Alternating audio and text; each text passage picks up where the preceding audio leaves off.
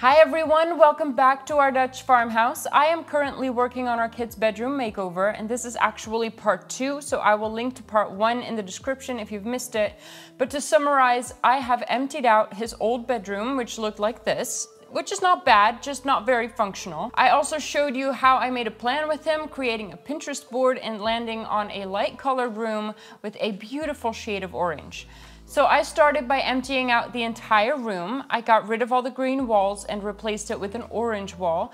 I also did a half orange wall divided by a diagonal line, which I think looks really cool. Then I replaced his bed with a loft bed so he has more room to play. I built some shelves to the side of it, added a desk underneath with really cool LED lighting above it, and some storage underneath the desk as well. And that is where I left you, because this was quite some work. I could not fit that into one video, but there was also still a lot more that needed to be done. So let's get into it.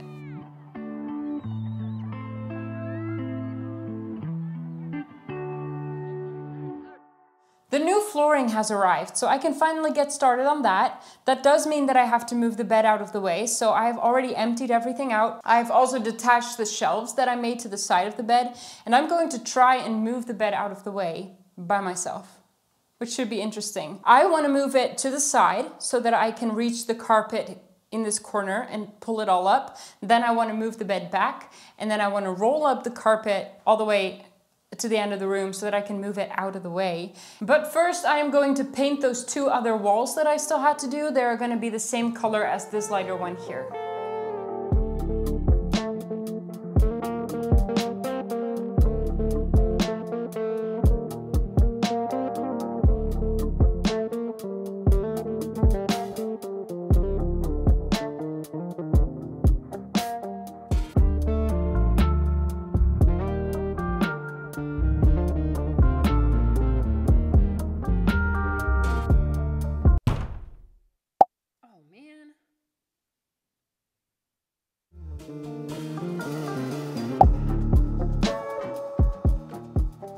Thankfully, the carpet was not glued down, so it was pretty easy to get it out, even if I was just by myself. I rolled it up, I taped it together, and then I took it out. Things were actually going pretty smoothly so far.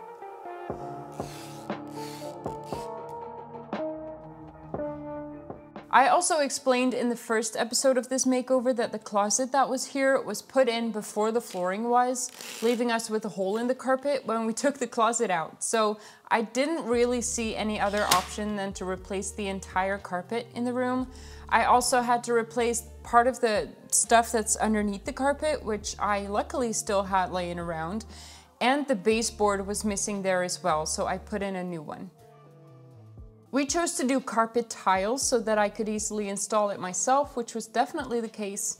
The whole process took me less than a day.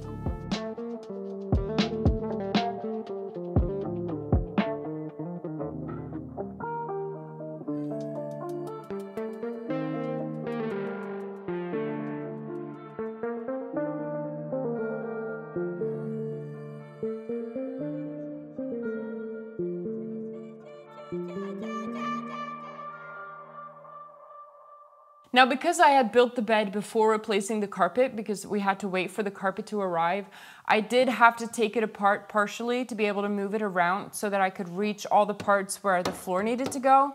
And then after putting in all the new carpet, I put the whole thing back together exactly the way that it was, like nothing ever happened. But taking out the closet obviously meant that we needed a new solution for storing clothing, and I decided not to build this myself this time. This makeover with the new carpet and the new bed and everything was already getting pretty expensive, so I went for a more budget-friendly solution and got a cabinet online. Now this cabinet is exactly the same untreated pine wood color as the bed, so it matches very nicely. All I had to do was put it together, which sounds very easy. But this took me a very, very long time. This cabinet has 2 normal doors and 3 pull-out drawers, which, to be honest, is a little small.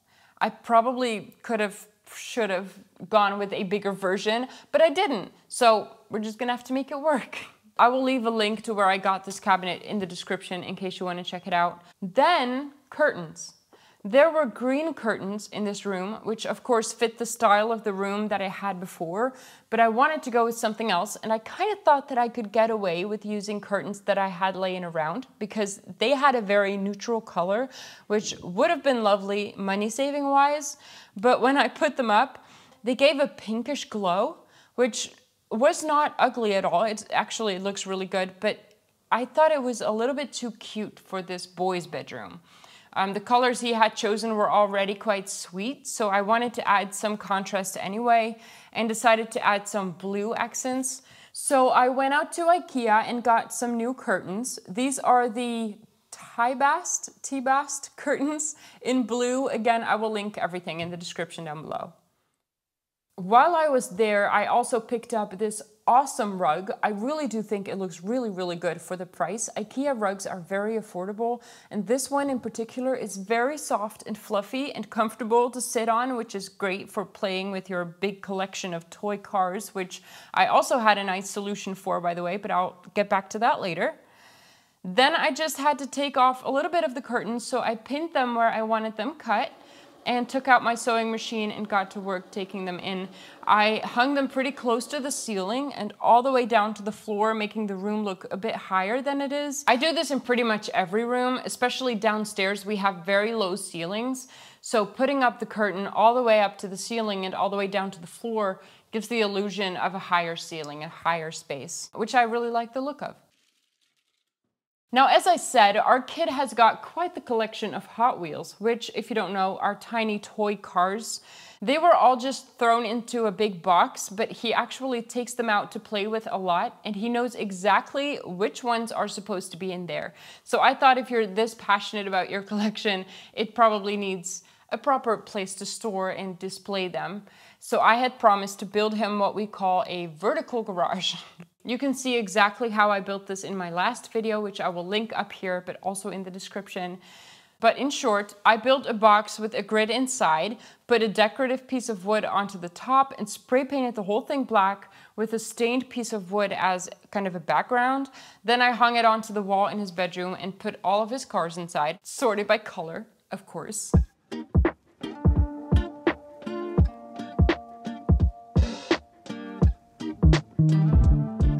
Then I just needed to do some finishing touches. For some art on the wall, he chose a picture of a very adorable tiger cub. I got this print off of Etsy and simply had it printed onto a foam board. And whenever I do this, I print multiple pictures on one foam board. I make sure that they are all exactly the right size for their frames. And then I cut them out to use in different rooms. So in this case, I also got some prints for other frames around the house. So I just cut out the tiger picture, put in the frame, put a piece of cardboard of the same size behind it, and taped it all securely with painter's tape so that it doesn't fall out.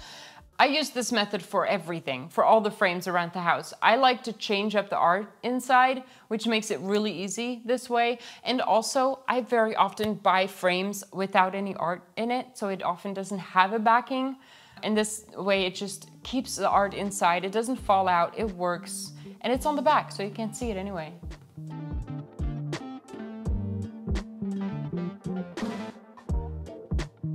So now all that was left were just some little things to make it all come together. I put up his clock again in a place where he can see it from his bed because that's what he wanted. And I also got this really cool black magnetic memo board when I was at IKEA and put it up right above his desk. I also got these colored markers that were sold right next to it, but we have since learned that they do not work on black. So he can only use the white chalk pen with it. But anyway, let me show you how it turned out.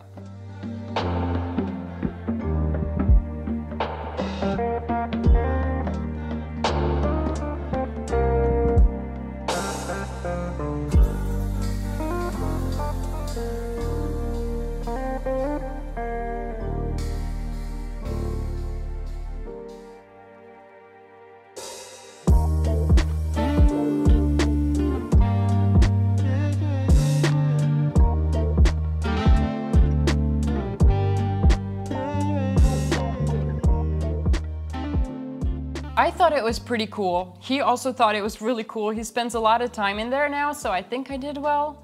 For now, I am going to take a couple of weeks off, enjoy a vacation with the family, and then I will be back with more projects around the house because this farmhouse is not nearly done. There are still a lot more things that I need to do. We want to build an office. There's a media room that definitely needs some work. I also want to do some projects outside. So stick around for that. Subscribe if you haven't already. And I really hope to see you in the next one.